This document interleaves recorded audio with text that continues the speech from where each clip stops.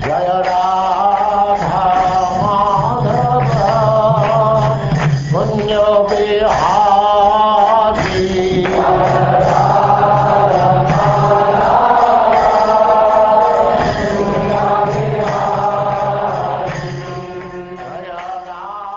And now Chapter 23, the Sisumara Planetary System.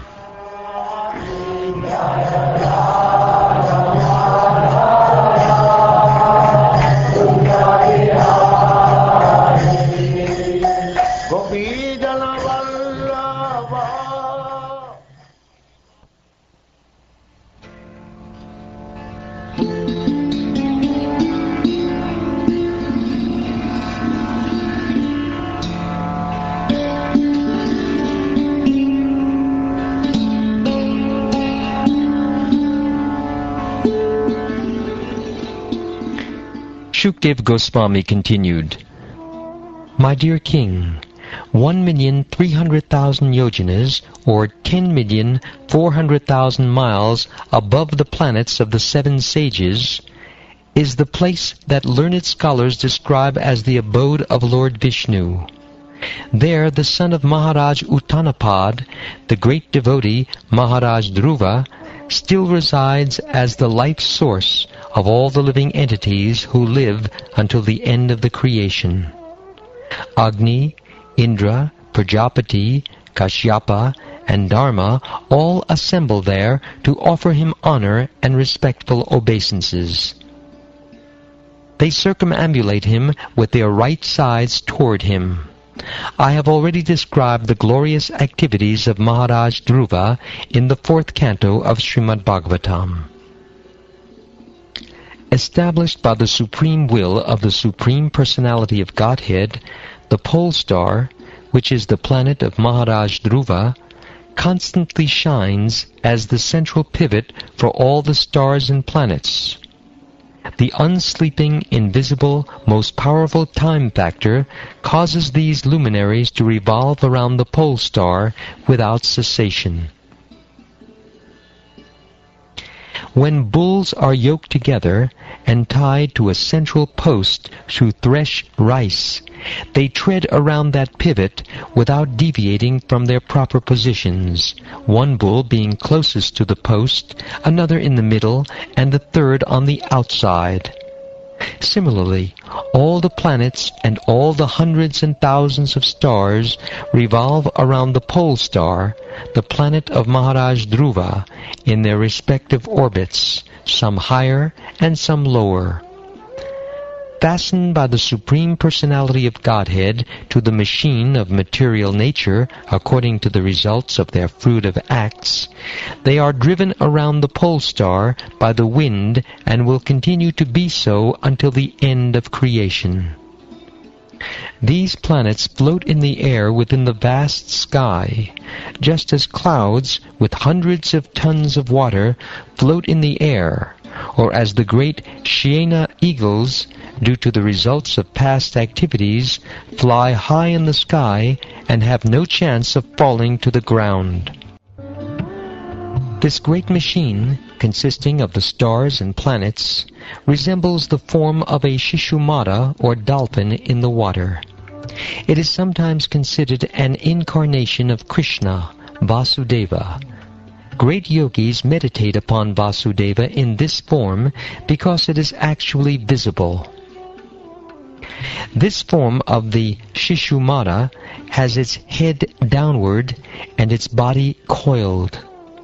On the end of its tail is the planet of Dhruva. On the body of its tail are the planets of the demigods Prajapati, Agni, Indra, and Dharma. And at the base of its tail are the planets of the demigods Datta and Vidhata. Where the hips might be on the Sisumara are the 7 saintly sages like Vasishta and Angira. The coiled body of the Sisumara chakra turns toward its right side, on which the 14 constellations from Abhijit to Punavasu are located. On its left side are the 14 stars from Pushya to Uttarashadha. Thus, its body is balanced because its sides are occupied by an equal number of stars. On the back of the Sisumara is the group of stars known as Ajaviti, and on its abdomen is the Ganges that flows in the sky or the Milky Way. On the right and left sides of where the loins might be on the Sisumara chakra are the stars named Purnavasu and Pushya. Ardra and Ashlesha are on its right and left feet. Abhijit and Uttarashadha are on its right and left nostrils. Shravana and Purvashadha are at its right and left eyes, and Dhanishta and Mula are on its right and left ears. The 8 stars from Magha to Anuradha, which mark the southern course, are on the ribs of the left of its body, and the 8 stars from Mrigashirsha to Purvabhadra, which mark the northern course, are on the ribs on the right side. Shatabisha and Jyeshta are on the right and left shoulders. On the upper chin of the Sisumara is Agasti. On its lower chin, Yamaraj. On its mouth, Mars. On its genitals, Saturn. On the back of its neck, Jupiter. On its chest, the Sun. And within the core of its heart, Narayan. Within its mind is the Moon. On its navel, Venus. And on its breasts, the Ashvini Kumaras. Within its life air, which is known as Pranapana, is Mercury. On its neck is Rahu. All over its body are comets. And in its pores are the numerous stars. My dear King, the body of the Sisumara, as thus described, should be considered the external form of Lord Vishnu, the Supreme Personality of Godhead.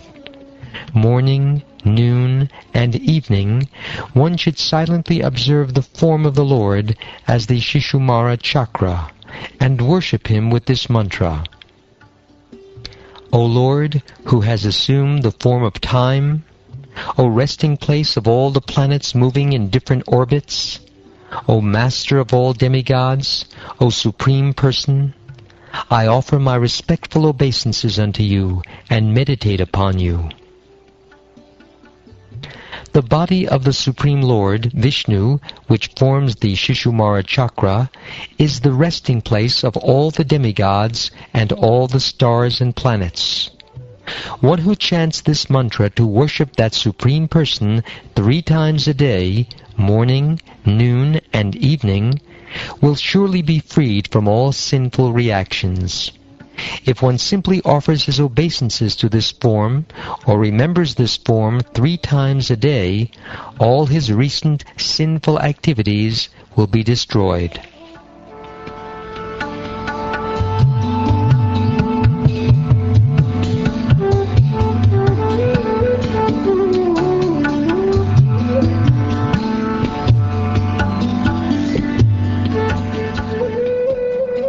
Thus ends the 23rd chapter of the 5th canto of the Srimad Bhagavatam, entitled The Sisumara Planetary System.